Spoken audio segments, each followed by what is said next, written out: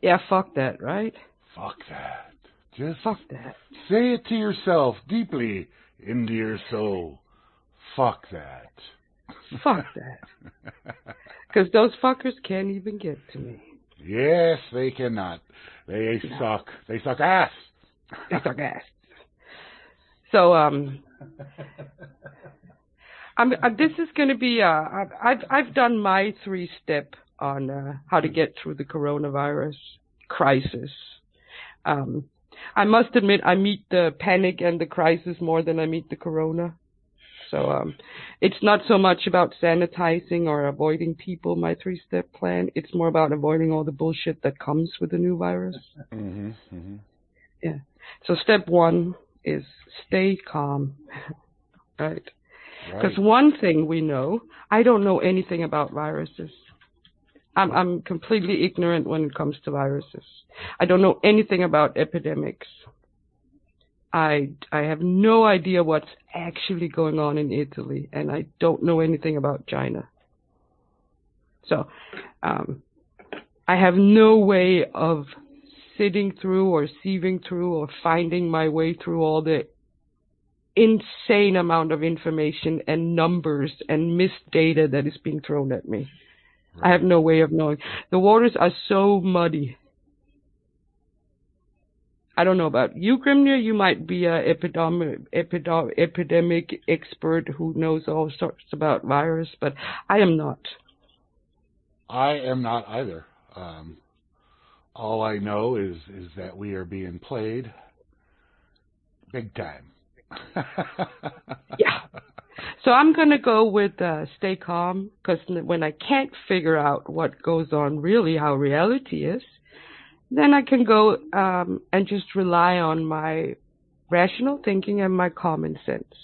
And my common sense tells me a lot of things, but it tells me that when state and media agrees and wants me to do something, I'm going to keep my eyes open for that, right? Right. I'm not going to jump into it.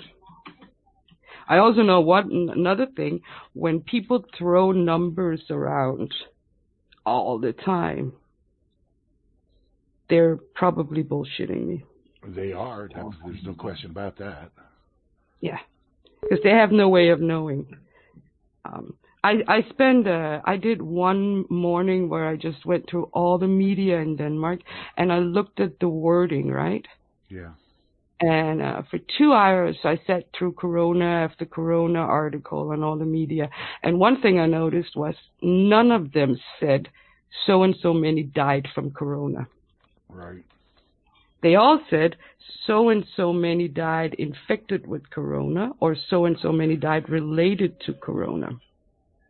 Right. Well, as Grammy says, did they die from Corona or with Corona? Exactly. Yeah. And you have no way of knowing that, especially now when we don't know this disease or anything. So we have no way of knowing that. When they then start estimating, right, mm-hmm. and guessing, they're estimating and guessing on really bad data. Terrible data. Yeah. Made up data is actually what it is. So. Yeah. That's So from that perspective, I'm going to go with, I'm never going to figure out what's up and down in this. I'm probably never going to figure out how bad or not bad it is. So I'm just going to rely on my core of, I'm going to stay fucking weary about what state and media wants me to do. And if state and media together wants me to act in fear and do certain things and behave in a certain way, I'm not going to do that. I'm going to be very critical about it, at least.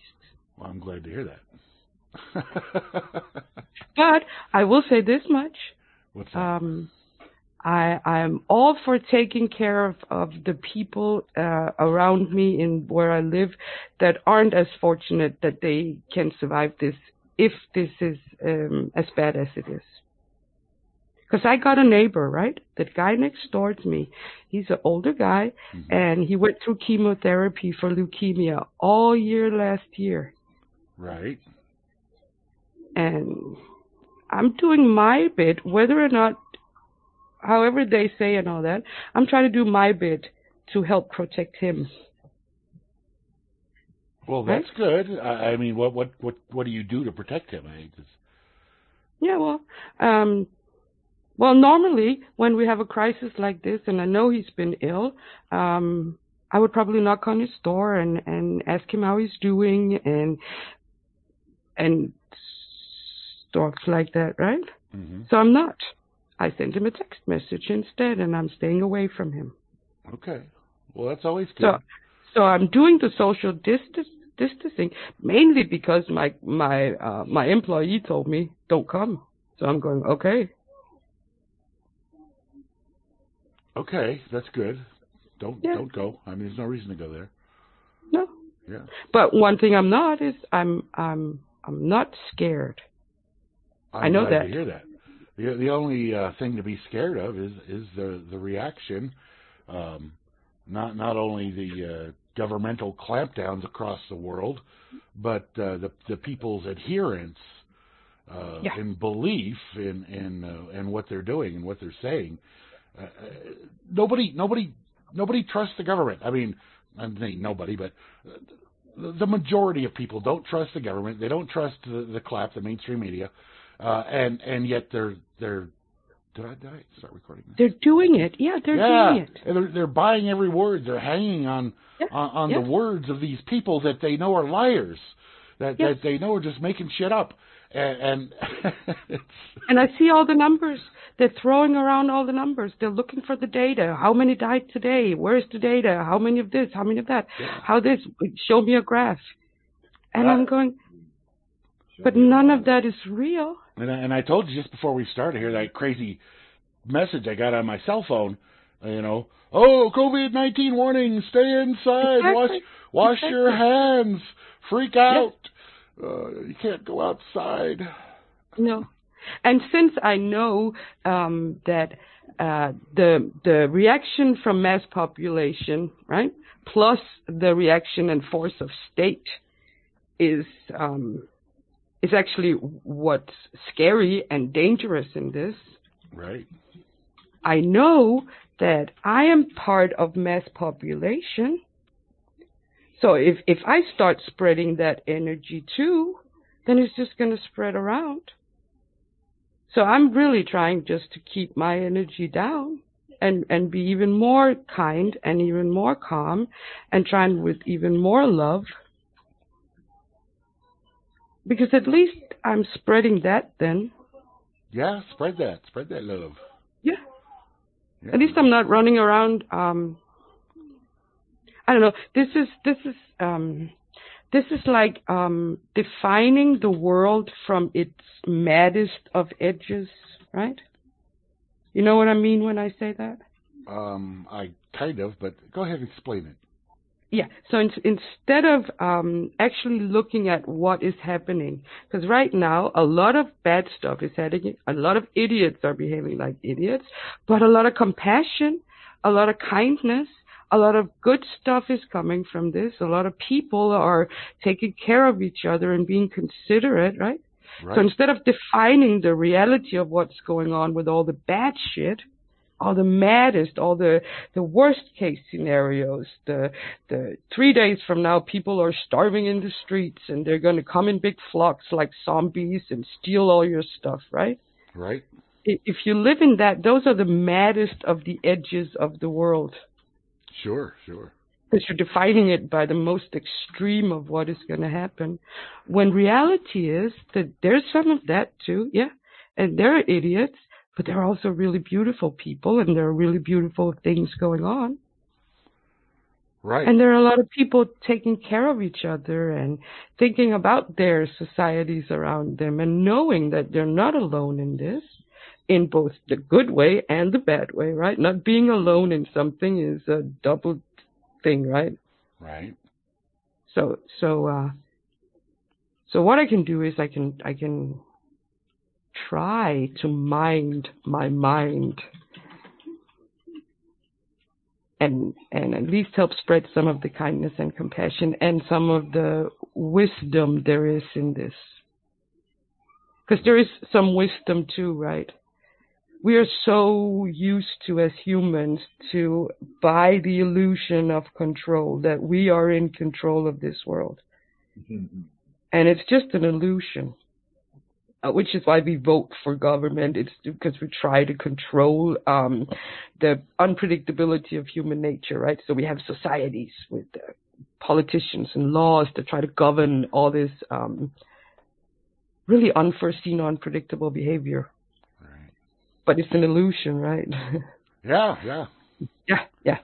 You can't control unpredictability, and especially unpredictable human nature. That would mean that there were one cop per citizen, and then what about the unpredictable cops, right? Doesn't work. So this might be really good for humans to understand that basically, and as a profound rule, we humans don't control anything. The world is fucking dangerous. It can be, that's for sure. It is. Yeah, no, I mean, it. I don't know if the world is so much dangerous, but people are. And the world too. There's mean, tons of diseases. There's tons of shit that could happen. There's freak accidents. There's all this. Right. So going out into the world, even 6 weeks ago, was a nasty, disease-driven, filthy place to be. Right? Well, to some degree, sure. I mean, you can certainly go out and do all kinds of various things, have a good time, be productive, whatever. Exactly. But there are always, of course, dangers about that. If you are walking around with your eyes closed, then you're going to walk into a hole or bump into a wall or something. I don't know. Just before we opened this, I read the most insane news story from somewhere where some guy pushed a stranger lady in front of a train on a train station. Right. For no fucking reason, right? And was that something that they did because of the corona thing, or they're just nuts? No, it's just insane, fucking, stupid, unpredictable people who are nuts. Okay. But that happened. That happens, right? It's a possibility that every time I take the train, and I before this corona shit, I spent a lot of times on train station and in trains. Right. If I had done that by defining the maddest of the edges, right? Okay. If I'd lived my entire life being in the awareness of, somebody might come and push me into the track, somebody would do this, and this guy probably have some disease, and this guy's going to make, then I would have to, I would go nuts, right? Hey, you have to crawl into a hole somewhere. Yeah, exactly. So what we're doing now, the only really difference between the world now and the world 6 weeks ago is that we're now, by the state and media, defining the world by the maddest of its edges. We're now all focused on the worst possible scenario, on all the illnesses and all this, and now this crisis comes, right? Yeah, but it's typical. I mean, whether it was a virus, a war, who knows what, all kinds of, I mean, just look at the frickin' politics in the United States, man. Every time we let media and state think for us, we end in madness. Yeah. Well, media and state, it's they're the same. They're part of the same group. Exactly. Yeah. They're sort of like what thoughts and feelings are. Sure. The same thing. Comes out of the blue, as you know. Yes. Yeah. So I'm just gonna say I don't spend my life usually living in the maddest of the edges in the worst case scenarios, because that would drive me nuts. So why would I do this now? I don't know that information. There's no reason. That's what I'm sticking to. There's no reason. Like I said, the whole thing. This virus. Okay, it's a bad virus. I I'm sure it's a lab-created virus, origins of which we could discuss if you wanted, the possibilities of its origins anyway. And we don't have any factual information, and we'll never get it, but that's a whole different thing. But it's not... You're a healthy individual. You're doing fine. If you got this crap, okay, so you're going to be sick for a while, but you're not going to die from it unless you've got a bunch of other issues going on with you. But I'm living in the reality that death can come and take me at every moment. Well, right, yeah, a meteor could come through your roof, and yeah. That's pretty much the awareness we go through as human beings from once we start seeing it in our early teens and the rest of our lives. We all know that. Sure. You can die any moment. Shit happens. It does, and you have no control over many things. Yeah. But you cope, right? You cope with that throughout your life, and you figure a way out to stay focused on not that, but on other stuff. You just weigh the mathematics of it. Odds are you're probably going to be just fine. Yeah. Just don't go near cows. What's wrong with cows? I got nothing wrong with cows. No, they're one of the deadliest animals, right? No, I don't believe that. You look up how many people die from a cow kick in every year. When I was a teenager, I used to work out on ranches in Utah, and did you knock over sleeping cows? No, but I would, I'd have a pen full of cattle I'd have to feed, so I'd throw a hay bale in there, and then the cows would want to jump, get ready. I was a little mean. No. I'd jump over the rail after I put the bale in there, and I'd sit. So you never knocked over cows? I'd jump over the rail and I'd sit on the bale, and all these cows would be herded right around me, nose to nose. They're like, we want the hay, and I'd poke them in the nose. But then you didn't even know. But there was a couple dozen cows there, and they deadly? No, not at all. Yeah. Not at all. Man. Look up how many people died from cows. Yeah, I don't believe it. I don't believe it. And anyway, so then you feed the cows, and they're all happy, and then you do I like cows. Yeah, no, they're fine animals. Yeah. We have fields around the town that they used to mow them, right? With big machines a couple of times during the summer. Right. And then a couple of years ago, they figured out, hey, why don't we borrow some cows? Yeah, why not? We got these big fields. So now they borrow cows from the farmers all summer, and they make the little cow fences and stuff, and then they just put out cows there. Great. So now we got cows. Terrific. So we go visit the cows. I like cows. Yeah, there's just nothing wrong with them. Yeah. I mean, I'm not a big fan of horses, but I like cows. I certainly would never fear a cow. No, I don't fear a cow. No, I probably do. If I got to be honest, I do. I'd be more afraid of chickens. Cause, really? Yeah, they got, beaks to peck you with. They got sharp claws, and not that they want to come after you, but if you got to gather up the chickens to put them in the coop or whatever, you got to grab them and they're moving around, and so and so. You never considered that a cow might step on your foot and then you're fucked. No. A bull might. I mean, they have a different agenda than the cows. Yeah. But see, that's pretty much it, because really, cows are dangerous, Grimnir. Yeah, they're not. They're more dangerous than a Walmart, right? No, cows are not more dangerous than Walmart. Okay. Just you don't have Walmart, so you can't really judge. No, I wish we do, because I kind of see it like an entertainment park, an amusement park. How are there no Walmarts in Denmark?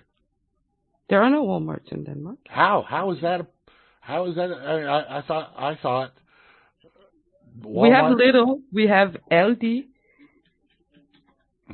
All right. We got no Tesco or Costco or Walmart. Okay. Tesco's the big, that's the British thing, right? Tesco? Yeah. Grocery store? Yeah, but they're also all over Korea and Asia, too. Okay. I saw Tesco did the first virtual grocery store in Korea, where they took a whole... It's kind of cool, though. They had train stations, right? And the whole back end of the train station were pictures of groceries that were lined up, like you had your milk and you had your bread and your meat and all that. And you would just use QR codes on your phone. So when you were waiting for the train, you could go and shop. And it would just land in your phone. And if your train came, then you just took it. And the next train station where you had to shift trains or something would have the same. So you'd pretty much do your shopping, and then you order, and by the time you got home, the shit has been delivered. Oh, okay. So they got those. Neat. Yeah, that's kind of neat, though, right? Yeah. Yeah. And you go around, so it's like shelves. So you got the different kind of milk and all that, and you just, 2 of those, 1 of those, and then it's there when you come home. Well, that's Tesco. Oh, okay. No, the Danish groceries, they mainly come from the cooperations. Okay. Much of the Danish economy, especially for 250 years up until the 30s, 40s-ish last century, were built on cooperations. What happened was that instead of a big revolution in Denmark against the nobles, right, when the king and the nobles owned everything and everybody else were just slaves, right? Instead of that big French Revolution thing, the farmers went to the king and said, "Hey, yo, buddy, we're gonna revolution like in France unless you divide some land, right?" Okay. And he gave people a little bit of land, but they still had the nobles who had the bigger pieces of land, and the nobles had the money to buy to build the mills, the dairies and stuff like that. So the nobles would say that, okay, you can use my mill if you work on my farm and my land 5 days a week, and then you can work on your own piece of land and use my mill, right? Sure. So you were back in the same fucking slavery, really. Yeah, sharecropping, basically. Yeah. So the farmers, they said, oh, okay, well, what we could do is we could all get together, and then we could build a mill. Then we won't have to use the nobles' mill, because I can't afford a mill and you can't afford a mill. But if we work together, we can build a mill. So they built cooperation mills that wasn't owned by anybody, but was owned by the farmers that helped build it. So once they did that, they figured out, hey, wait, we can do this as stores too. So all the people in small towns built around these mills and farmers, they would get together and they would do a cooperation store.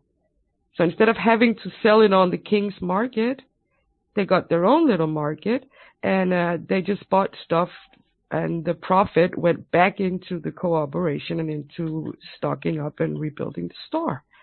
So instead of having workers work there, people took turns working there and all that. And they did it with dairies and with eggshells. They did it pretty much all over for more than 200 years. Yeah, it's like a form of agorism there. Yeah. So in the 40s and 50s, when industrial came, we started going more commercial. And during the 70s and 80s and up in the 90s, a lot of those stores that were cooperations started going corporate and commercial too. But they stick to their names, so they're still co-op, but now they're commercial, so they're owned by moneymen, and they are not owned by the people who use them. But I think that kept a lot of the really big grocery lines out. Yeah, probably. I mean, why go to a big old conglomerate if you can just go to a local store? Yeah, but now the big supermarkets here are big commercial, but they still named co-op, right?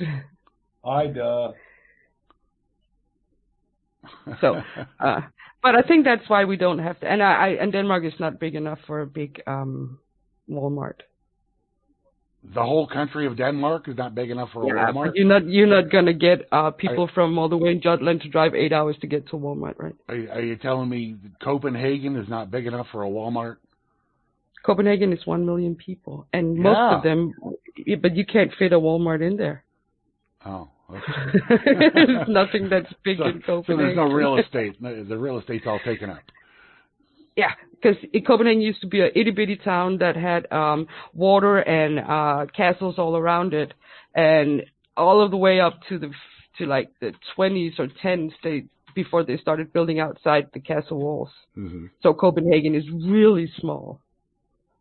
We don't have water guns. The cops here don't have water guns for riots because they can't get through the streets of Copenhagen. Oh. So it doesn't make any sense to buy them. So does everybody ride bicycles or something?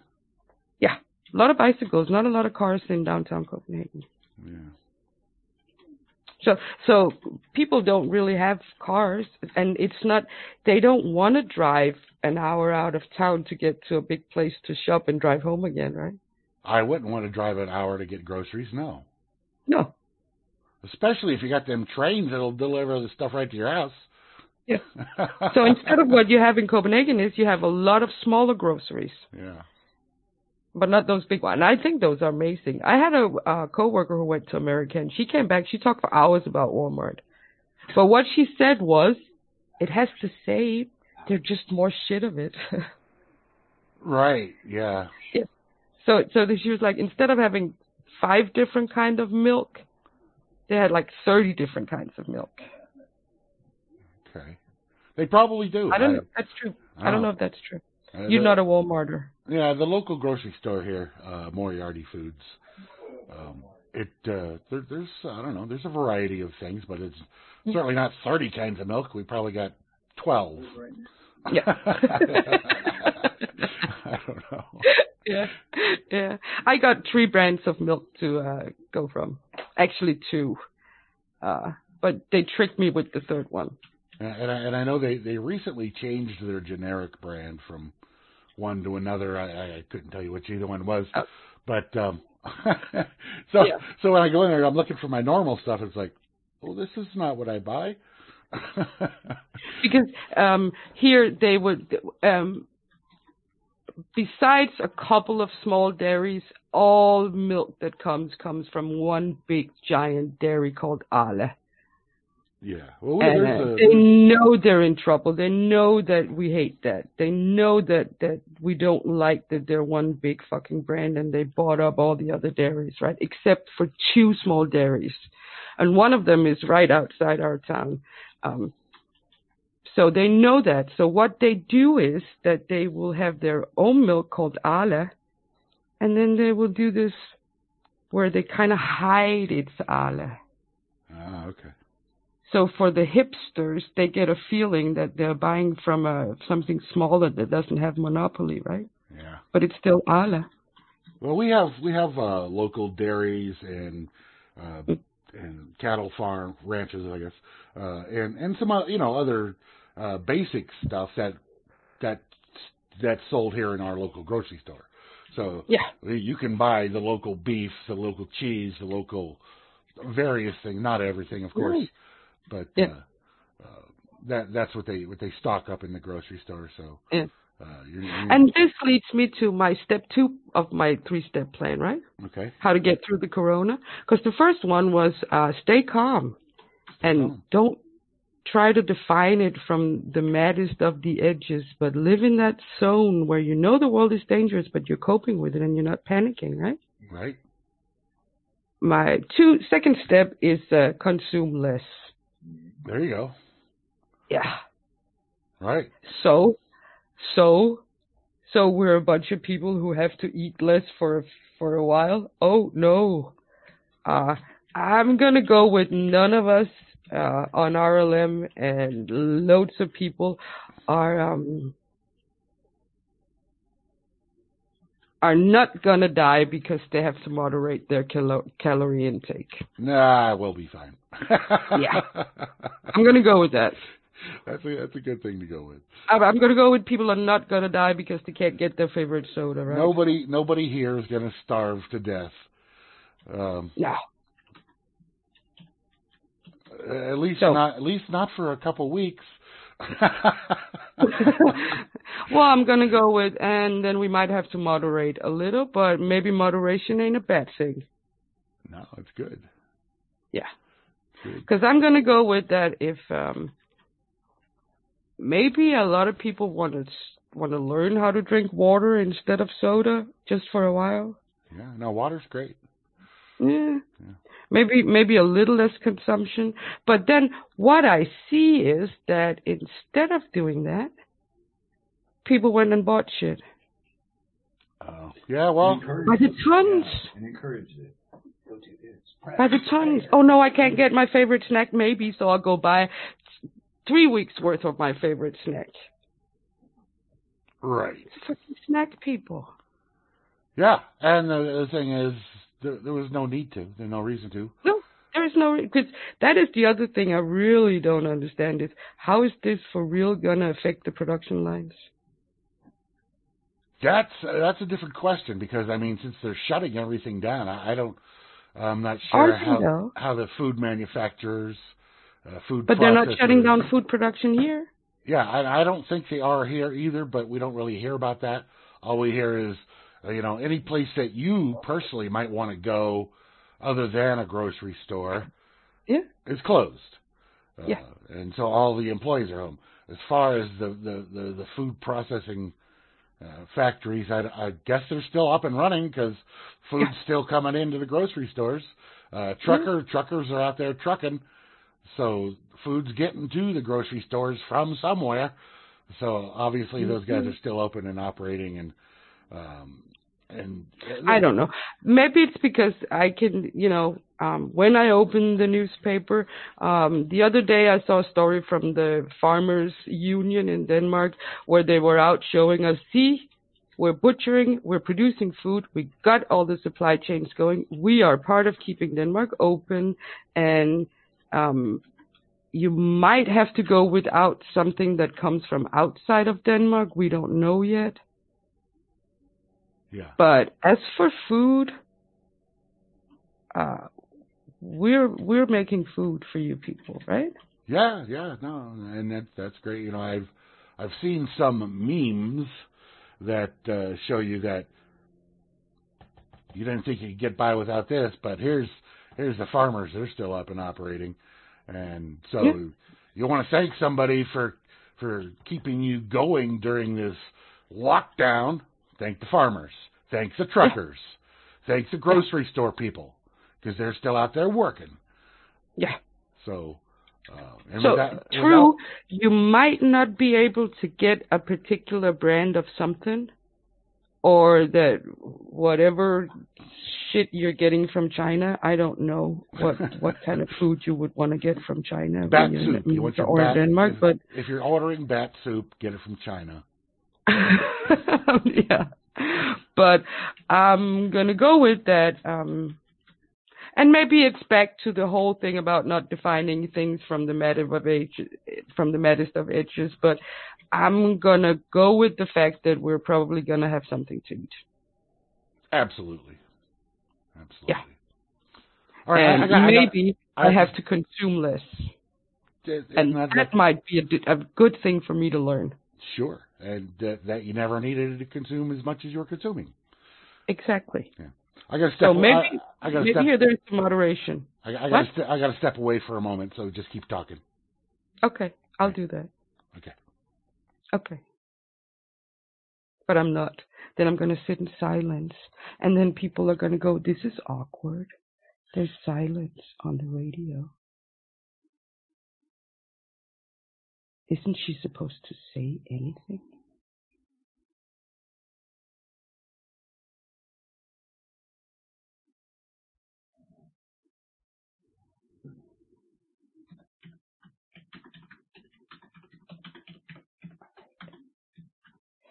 So she's just going to say, "Hey people, I love you."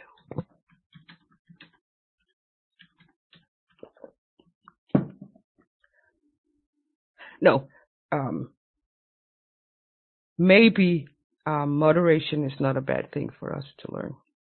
Maybe a little less consumption, a little less hype about consumption, a little less fear concerned with consumption might be the good thing here. And I know one thing, when the reaction in this is going to be go buy more shit. You don't have enough shit. You need shit. You need to buy more shit. Buy something. Buy more shit. And I've noticed one thing. Every time a new press release or they've upped the fear level, we go buy shit. People run out and buy shit. And then they buy more shit. And then they don't have enough shit because what if my shit runs out? So I got to buy more shit. Yeah. Buy it all up. Buy more shit. Buy everything. Or maybe buy less shit, right? Fill your house with toilet paper. Fill it up with toilet. And I don't understand that with the toilet paper. I'm sorry, I don't understand. I don't know what. I wonder. I can't. I mean, okay. There's a lot of things that maybe you might worry about missing out on in a shortage, but toilet paper. I don't. What started that? I mean, there's something that somehow got into people's minds on a wide scale that toilet paper was going to be the thing, and whoop, it was gone. I'm gonna go with they saw a meme. I'm gonna go with this started with a fucking meme. Yeah. Somebody saw a meme about toilet paper, and then it just started. Just fucking started. Yeah, it's like mass brainwashing there. And I mean, it's not. It wasn't even just here in the U.S., which I could I could understand if it was. We had yeah. But so people did the same. They did it for a whole evening here until they kind of went, oh wait, what? Yeah, what are we doing? They just went with it. And then the next day they kind of went, oh, wow, I just went with it. Yeah. Yeah. And you know, here's the thing. You spending all your cash up on toilet paper, well, you're not going to need it because you can't afford the food that you're going to have to eat. You're going to have to use the toilet paper. Yeah. Yeah. And I don't. That's not even okay. I had the little moment where my inner privileged little child went, oh no, what if we run out of coffee? Right. I'll go get right. some more. Coffee. I mean, that's an emergency. That's a real one there. But not really, though, is it? I'm thinking we could use a coffee break, some of us, right? No. Would it really be all that bad to go through a little while without coffee? Oh, absolutely. Couldn't do it. I'm going to go with my grandmother. That's end of the world. That's end of the world stuff right there. That's end of the world? Yeah, coffee, man. Whew. I'll tell you what. I remember my grandmother who went through the war, right? The big war, the big one, right? Right. The WW2, right? And during that shit, I know you might not felt it so bad, but Denmark was actually occupied by Germany for 5 years. Yeah. So during that time, my grandmother lived on the rations. Everything was rationed. Right. And one of the things they couldn't get was coffee. Yeah. Yeah. So they had this coffee, Rick's coffee that's made from grain and stuff like that. And I'm going to tell you, my grandmother appreciated a cup of coffee in a way I will never do. Well, here's the thing. I don't want to feel like I'm living under Nazi occupation. No. I'm just saying. I'm not saying that. I'm not saying let's go out and deprivate ourselves from everything so we will once feel grateful, right? I'm just saying it may not all be a bad thing, right?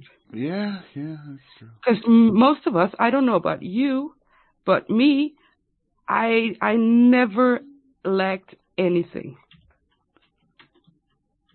Okay. Never. Not in my life.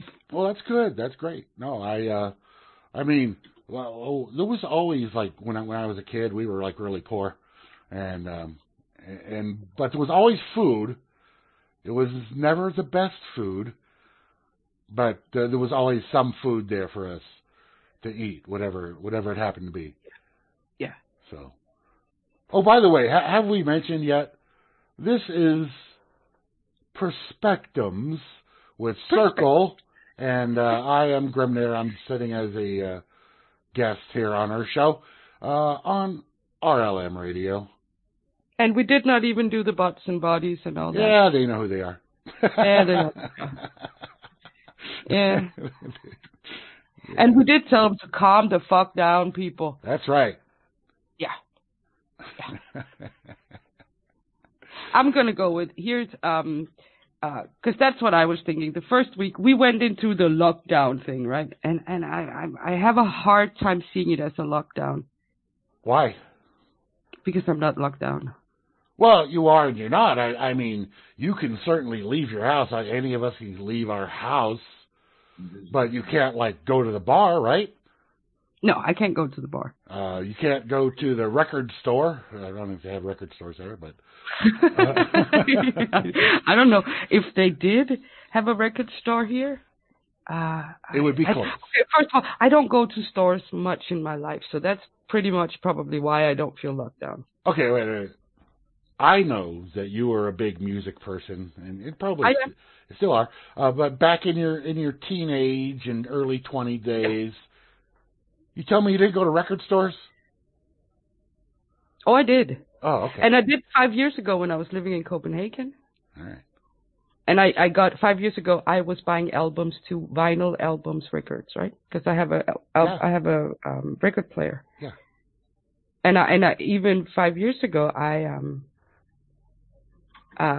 ordered new albums on vinyl because I liked having it on vinyl. No, that's great. The vinyl's terrific. Yeah.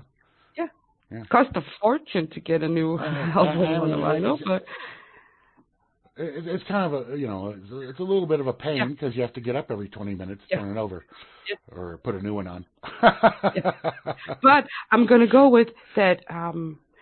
What I'm seeing is, and it might just be me who are really naive and all this, but I don't feel locked down. Okay. I don't really feel locked down either because, well, I stay here most, unless I need something and then I go out and get it. So, I mean, for me, nothing's really changed. The only thing, the mainly thing that changed is now when I take my dog for a walk up in the woods and down on the beach, it's full of people. Oh, is it? Yeah. So there people are going. They're not going to work. They're all working from home with their kids who aren't going to school. What the fuck are these people going to do? They're going to take walks. Okay. They're out there taking walks with their kids and their dogs. I've never seen so many out walking in the nature as now. Are they staying away from each other? Yeah. Yeah. Yeah. Okay. We wave, say hi when we walk by. All right. You should all walk around with like megaphones so you could talk from a further distance. I stopped and talked. Just down the street on my way to the beach, they're building a new house, and they have been for the last 6 months, and I'm really fascinated by the project, right? Yeah. I think it's fascinating. You hear people, they come in, and then from nothing, they're building a house. So I'm really following it, right? And now the Finnish people moved in. And I talked to those the other day because I walked by and I said, wow, people, are you as impressed as I am that you're building a house? Or have you done it so much that it's just pretty much every day? And the guy told me, no, I am impressed every time we build a house. Yeah. And I did it for 20 years now. And I still am amazed that we do it. Terrific. Yeah, that's great. Yeah. So we had a long talk. Yeah. We did not need megaphones or anything. We had a nice long talk about building houses and how he learned it from his dad, and he did this with his dad, and how his dad told him to every day take pride in the little stuff you did and walk around and look at it and say you did a good job, because that way you're always going to deliver quality. Okay, good. That's kind of neat thing. Yeah. So I don't feel locked down. I see a lot of people. I especially see a lot of kids hanging out with their dads. Right. I haven't seen that. I don't see that a lot. But all of a sudden, all the dads are out playing with their kids because they're driving mom nuts, right? Yeah. Oh boy! And I don't have it bad. I have a coworker. I have many coworkers who have kids, right? Yeah. And I have one coworker who has got 5 kids, and her husband is having to go to work, and she's working from home, and she's a manager of 15 people, and she's working from home, and she has to be a school teacher for 5 kids from who are like in 2nd grade up to 10th grade, right? Right. While she tries to do work for 8 hours, not going nuts, right? And her kids don't get to see their friends. So I got it easy. My biggest problem right now in all this is I have too much time. Yeah. Yeah, suddenly I have too much time. I miss being busy. So. But I mean, you are doing some work from home, right? Yeah. I'm keeping up my work. Okay. Yeah. Yeah. Just all of a sudden, I'm not spending 3 hours on a train. Oh, and I'm right. not doing pointless, stupid meetings that has no point because we cut all that away. We're trying to cut down on the meetings. Finally, so they're not doing the teleconferencing. Yeah, a little bit, but it's difficult. Usually, I work in finance, man, and usually you have 15 people for every little thing you want to do. You got to hear 15 or 20 people if they think it's okay. So we usually have all these big meetings with tons of people, and you can't do that on Skype, right? It's not fun. So now what we do is we take them 2 by 2, and it's faster. It doesn't take as much time, and I'm not spending that much time in just pointless meetings. Right. The meetings I do have now are valuable and to the point. Right. But they're going to try something Friday. They're going to try to do a Friday bar Skype thing where 60 people are going to hang out on Skype drinking afternoon beer together. And I'm going to go with that's going to turn into chaos. Yeah. Yeah. Next week, we have big room planning where 120 people are going to plan their work together for the next 10 weeks. I'm looking forward to how that is going to work out from Skype. Because usually we'd meet up 50 people or 60 people in a 2-day session in big room where you do big room planning, right? Mm-hmm. And now they have to do it individually on Skype. That's going to be fun. We're learning new stuff. Right. And I read, because I really try to find the positives in all of this, just to counter all the other shit. And I read in China, there are parts of China now where they can see more than 10 feet ahead. Mm-hmm. Because the smog has lifted, right?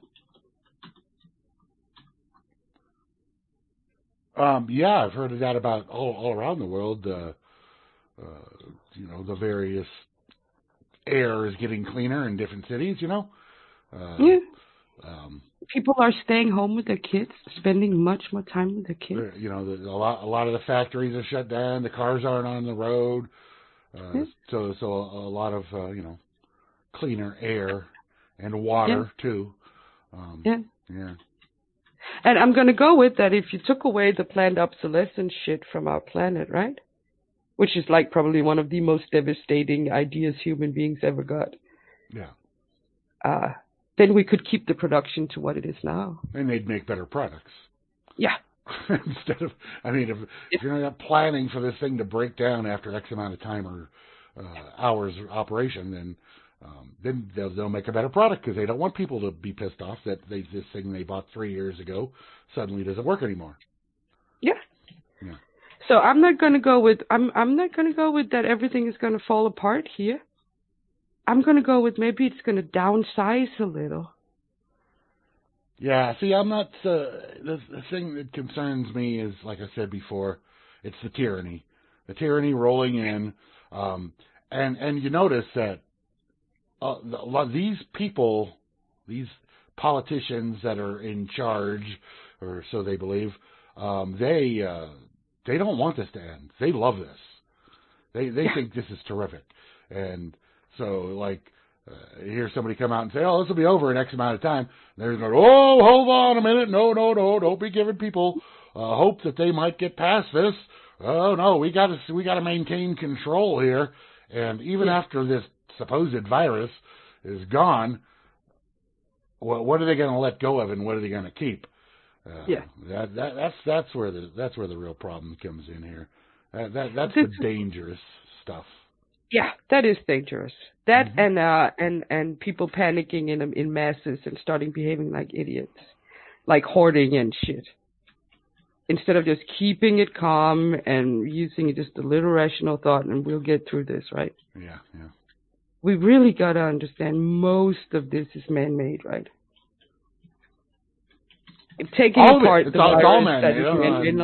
Yeah. It's all man-made. There's no most of it part. But the virus in itself is just such a small part of this. Mm-hmm. But it's a virus they created. It's a virus they created. It's a virus they intentionally released in order to roll this stuff out around the world, to roll this tyranny out around the world, the lockdowns and all of the other things, the rationing, the government's in control type stuff. Yes, that's it's all man-made. None of this is. No, but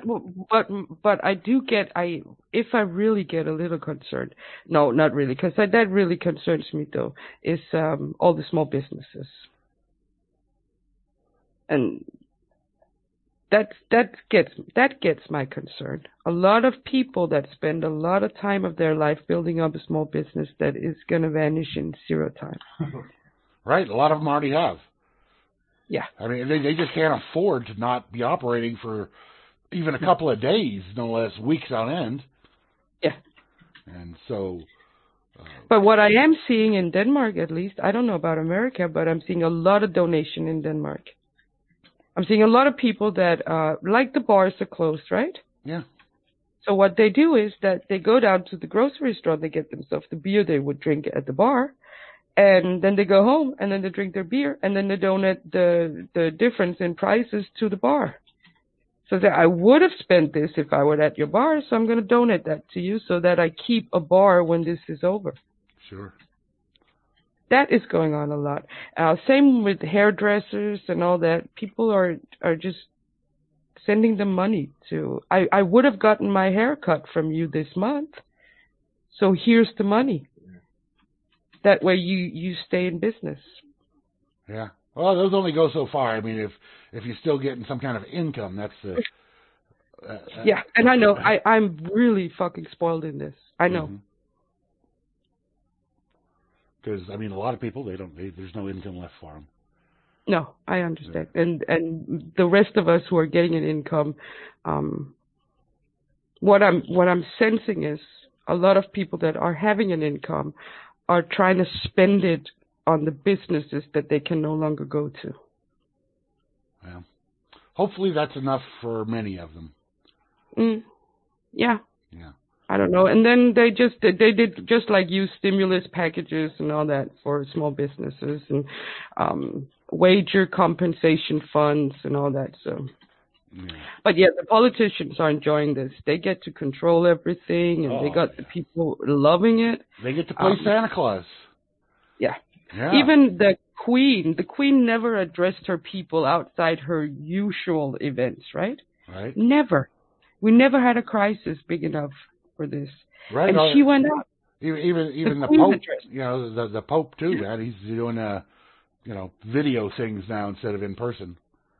And that is when you know they are messing with you, man.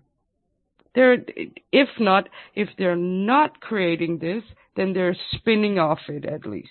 Oh yeah, they are loving it. Yeah. So, well, I'm going to go with what I'm seeing. This is fun though, right? My company is, they're seeing that our production is higher. Oh, well, great. Maybe it'll stay that way then, huh? Yeah. Because people having to plan their own work, the managers aren't in their bag faces all the time. They don't have to go to management meetings and sit there. They don't have to do all this. They can actually just do their job. So our production is up, which is kind of fun. That's great, yeah. Yeah. So I'm going to go with this. This is going to change the way Danes work. Maybe for the better way. I don't know. Yeah, maybe. Well, and that leads me to the step 3 of my how to get over the corona. Where step 1 was stay calm, right? Right. And consume less. Right. I know you're not really agreeing because you're like, no, I think you are, but we don't want to hit I agree. hours where we live on mud. I agree with that. I agree. Stay calm, consume less. A little moderation might not be bad. And step 3 is read more. Sure. Yeah. Reading's fun. Reading's good. Yeah. It's if you're home and you got more time and you're not out there and you got more time because you ain't got all the stores to go shop in, right? Right. Read more. Yeah. I don't think anybody ever was damaged by reading a book. I know some people think that, but I haven't seen it. I haven't either, but I don't read the kind of books that would damage me. Are you sure? Are you sure, Grimnir? No. Because it's some weird books that they think will damage you, though. There are. Huh? Are there any books that will damage you think? I don't know. Whatever, like, if you read, like, Keynesian economics, that's damaging. Kill a Mockingbird. Yeah. They banned it in yeah, exactly. To Kill a Mockingbird is considered dangerous, right? A sane nigger. To some people, yeah. Yeah. Right. Yeah. So, I mean, you know. Maybe educate, think more, or maybe as this title of the show is, okay, reading might not be done, but go in, right? Spend this time on thinking and learning stuff and read perspectives and you can slow down life a little now. Sure. Doesn't have to be so fast now. You got nowhere to go. You got nothing you have to do, right? Right. You got no stores to hit, no nothing, right? Yeah. So maybe just ease into it. Read a little more books. Think a little more thoughts. Maybe start a hobby. Right. All those things are good. Yeah. Yeah. Whatever it is you've been putting off all these years that you were, someday I'm going to do this. Well, someday's here. It's someday. Yeah. Because what I'm seeing is a whole lot of Netflix, right? Yeah. Yeah, a lot of Netflix. And I'm not too good for Netflix. I watch Netflix too. But maybe I don't have to fill out all my waking moments now that I got a little more time on Netflix. Right. Maybe it's time to read some books. Or write your own book. Oh, write a book? Yeah. Yeah. I bet you could write an interesting book, Grimnir. Do something creative. Whatever that happens to be. Yeah. Keeps your brain sharp. Yeah. I've thought about writing books, but yeah, you know. You would write an interesting book. Maybe. Yeah. I have a problem is you know, especially like if it's a novel, you got to do like these personal interaction things, and you know, books require like romance or whatever interactions between people, and I'm not very good with those. I don't really understand people. No, but you could do a book called "I Just Pulled This Out of a Grumpy Anarchist Ass." Yeah, just fresh out of my butt. Here you go. Here you go. That's my book. Now go read it. You could use your toilet paper on it if you like, or use it for toilet paper. Yeah. No, I'm actually enjoying this time to read a little more and do a little more. But then I started on the whole meditation thing about a year ago, right? Yeah. Because I was a little bit tired of reacting to everything. Yeah. Because I'm a little bit of a control freak. I like control. That's just a little bit, not much, just a little bit, Lou. One wrestle. And then it dawned on me, like about a year ago or maybe 2 years ago, it dawned on me, hey, there ain't a lot of control in reacting all the time, right? No. And I was out there reacting, man. Yeah. Like my whole life was one big reaction. Right. I reacted to thoughts, I reacted to feelings, I reacted to stimulus. You could control me. You could just poke on my buttons and you would control me and I would just go, right? Okay. And all these strings where people could just say something and then I would just react. Yeah. Yeah. So I figured, I don't want to do that no more. So tell me this. You're doing meditation, right? Yeah. Okay. Now I'm doing a lot of mindful meditation. All right. The first part of meditation is. Well, that depends on what kind of meditations you do, right? Does it? I'm doing mindful meditation. Okay. Here's for me, they're about creating. For me, what they do is it's about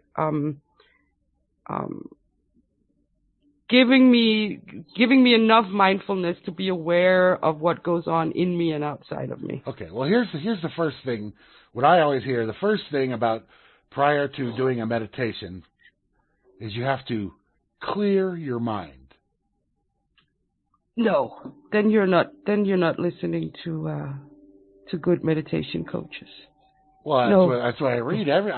All the places I've looked. You can't. It's not possible to clear your mind. That's my thing is, how can I meditate if I can't clear my mind, and I don't know how to clear my mind? But no, you can't. Let go of that, Grimnir. That's bad. That's not how you meditate. No. My mind never stops. It's always more, try and clear it, and there's always new stuff pushing in behind. And so like, all right, okay, so you focus on a point in space. No, you don't. No. See, no. You should do a show on how to meditate.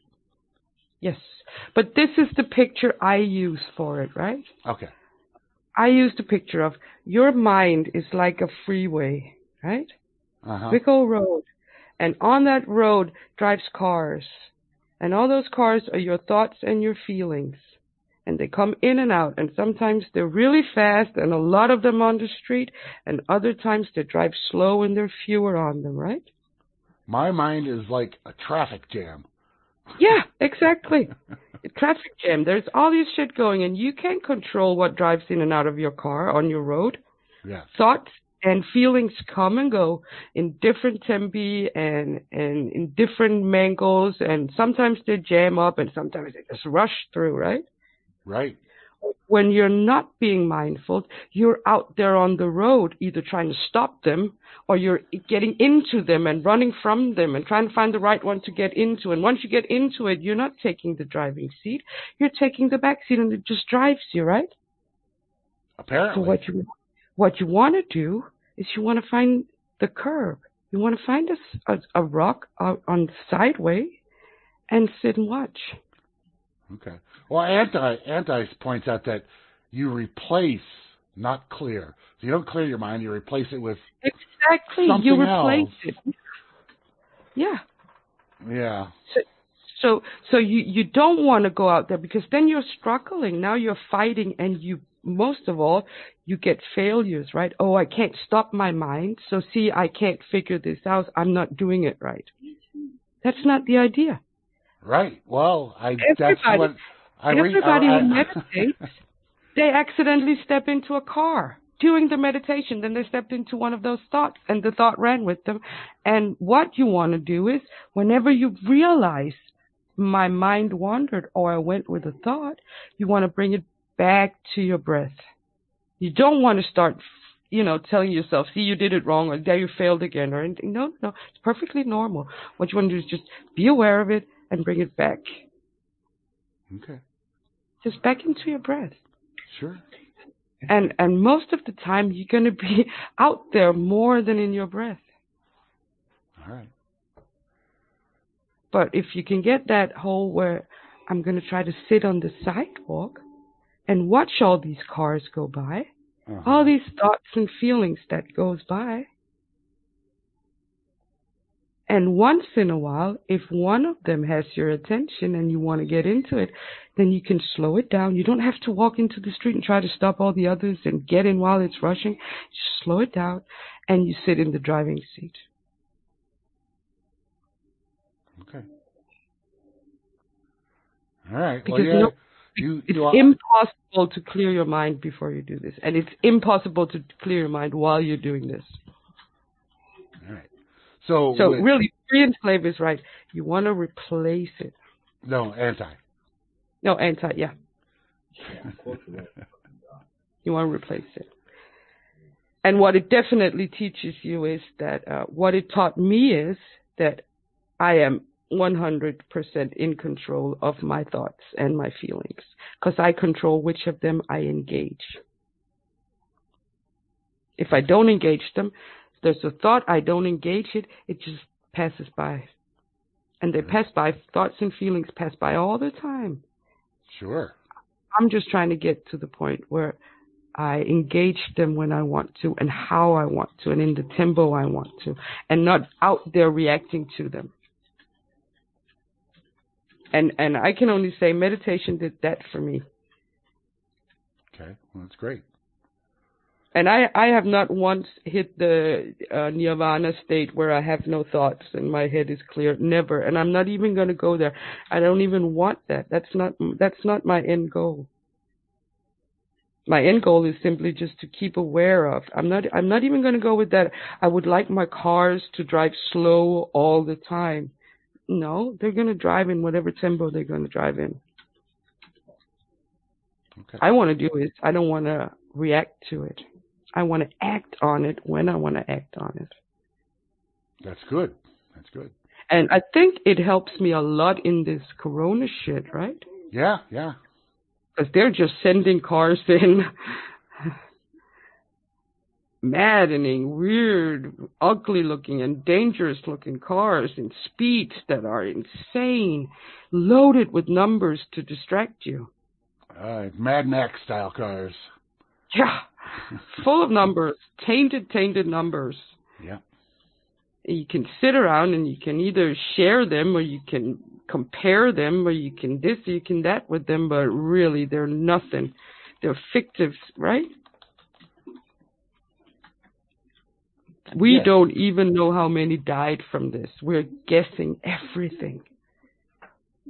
I don't know. In Denmark, we decided, not I wasn't part of the decision, but in Denmark we decided that if you die from a lung disease, it's because of smoking. Oh, it doesn't matter why. It just is. That's because why. you can't prove causality in smoking, right? No, you can't. No. So what they did say was, since it's so likely, we're just going to report all deaths from lung diseases as smoking. Right, because they want that number up anyway. Yeah. Yeah. They're not going to go with, some of them might be cars, you know? Right. Solution for cars. Or just defective lung. This woman, she spent her entire life in downtown Copenhagen, living in one of the most trafficked areas. She never smoked.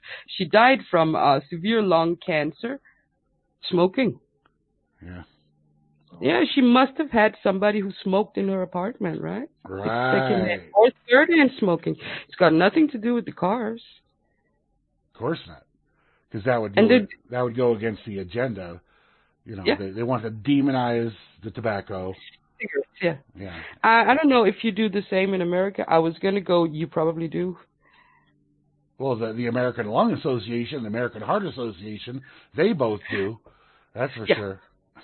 Yeah. Because if more people are continuing to die of smoking, then they keep getting their funding. Yes. Yeah, and that's what it comes down to, really. Yeah, it is. Yeah. The Danish Cancer Society, right? One of the biggest. They're a corporate commercial company in Denmark. Yeah. They're not even an NGO.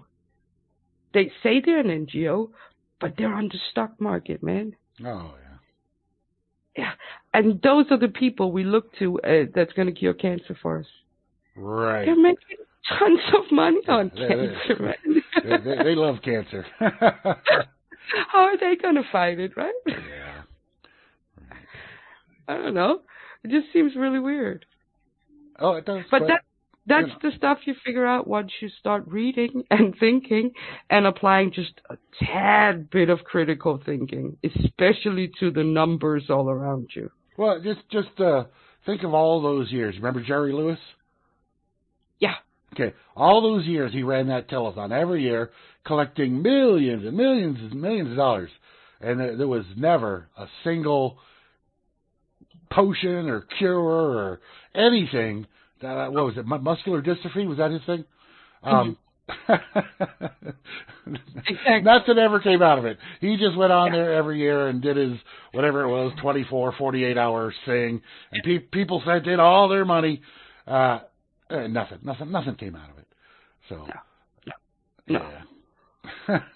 So, and they had no interest in curing that because, well, why would they do that if the money was just going to dry up? Yeah. You know? So. I don't know. Maybe because I worked with actuarians and statistics for a lot of years, and I work with data scientists now, right? Yeah. So I know one thing. Every piece of number and statistics and data is a load of bullshit. It's all biased. Right. It all got the shape from the cup that poured it out of the lake of data, right? Well, it's however you grab data. When the people that want the data come to you and say, this is the data, what I want the data to say. So you figure out which portions of the data you have will make your numbers agree with what I want to say. Yeah. It has nothing to do with reality whatsoever. No. This is... because there is not a single SQL written right now that doesn't have a where to or a having in sentence. Right? Yeah. Nobody just takes out data. Right. You have the where is or where to or the when in, having in, all those where you group, where you calculate, where you take out, where you, all that. Right. The minute you group, you know that, you're an SQL writer. The minute you do a group join or a group by, you are literally manipulating data. Absolutely. And I don't think any of these data people have written an SQL for years that didn't have a group by function in it. Of course not. Well, what would be the benefit of that? Exactly. I mean, here's the raw data. Here's what it actually says. What do you want it to say? Yeah. Oh, I wanted to group by. Oh, yeah, there you go. Yeah. So that's really key to understanding that the more data they put in there, it does not make the water clearer. Well, it gives the pictures that they want, so. Yeah. All it does is muddy the water for you. All those numbers. Yeah. And especially right now, I should do that. I should really try for a day just to make a note of how many numbers I've been thrown at me about this corona for just one day. Oh, it's crazy. Yeah. There's no end to these numbers. Oh, and they tell you absolutely nothing because you have no way of going back and fact check it. You have no way of source checking it. So what you can do is you can have credit to some sources more than others, but that doesn't say anything about the data. Yeah. Besides, if you just worked a little bit with data, I worked with actuarians. I know how much data you need to make a somewhat certain prediction, right? Mm-hmm. You need a lot of data. We don't even have that much data on this right now. Well, it's okay. They can make it. They can make it up. Yeah. It's not a problem. I can't. You remember when that conjunction site I found where they did the correlation things? That how the number of suicides in Texas correlate with the number of strawberries eaten in Kansas. Right. Yeah, that was an interesting site. Yeah. That's pretty much the shit they're throwing at you now. Right. You just take two totally disparate things and figure out how they work together, which, of course, they don't, but you can make it look like they do. two arbitrary points, and you draw a line, and then you extend it. See? Yep. I predicted. What? And we can project that out to whatever. Yeah. Okay, so and if you don't really apply a lot of critical thinking, you're going to go nuts in this. You're going to start believing and running with the numbers. Sure. And you might tell me you're not fear-based, and you might tell me I don't feel scared, but you're running with numbers, and you're panicking, and you're not thinking, and you're just doing. Right. Because they don't want you to sit down and go. I'm going to go with go donkey, man. Go stubborn. Sit down like a donkey and say, no. Remember Cirk's first point. Don't panic. Stay fucking calm, people. Otherwise, we're going to have to play that fuck that meditation every hour on RLM. Yeah. Thank you, Grimnir. For what? For doing this radio with me. Oh. Thank you for doing the radio. Yeah. Yeah, no, it's great. Yeah. I have a confession. All right. I didn't speak much when you told me to keep the radio going. You didn't? No. Oh. No. I did a little bit of awkward silence, and then I whispered something. I warned people, though, that we're going to do a little awkward silence. It's going to be really uncomfortable for some. Yeah. No, sometimes silence is awkward. Sometimes it's not. Yeah. Sometimes it's very comfortable. It took me a long time because I'm a talkative, extrovert, kind of busy kind of person. And with this whole meditation, I had to learn silence, right? Yeah. To not have to fill it out. Flash is calling for a nice social distance collective hug. Yeah. I think Flash is getting hungry, though, and I should go cook some food for him. All right. Well, I'm getting hungry, too. So. Or a feeder. Yeah. Thank you very much for listening, and thank you very much for helping out, Grimnir, and having time to talk to me today. You betcha. And have a great... What time is it there? 10 to 10. Oh, have a great night. 21:49. Yeah, okay. All right. Yeah. It was lovely talking to you, Grimnir. I will say this, though. You stand as a beacon of sanity in what I right now see as a very chaotic America. Yeah.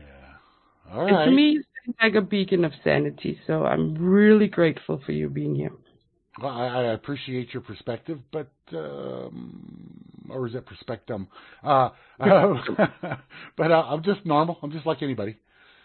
Yeah, I hope that the reason why I think America is chaotic right now is because I see it from the media and not because it is. I hope most of America is as safe and calm and sane as you are. I wish. All right. Well, thanks everybody for listening, and much love. And people, there is so much love and compassion and kindness in this world throughout this crisis, and it really, you should spend just a little time looking at that. Yeah. Yeah. All right. So send me some show notes. I will. Just make them up. Whatever. You put your three points and whatever else you want to add in there. Okay, I will do that. Okay, terrific. And I might even say, I love you people, and thank you very much. Yeah, what she said. All right. Thanks, people. Bye.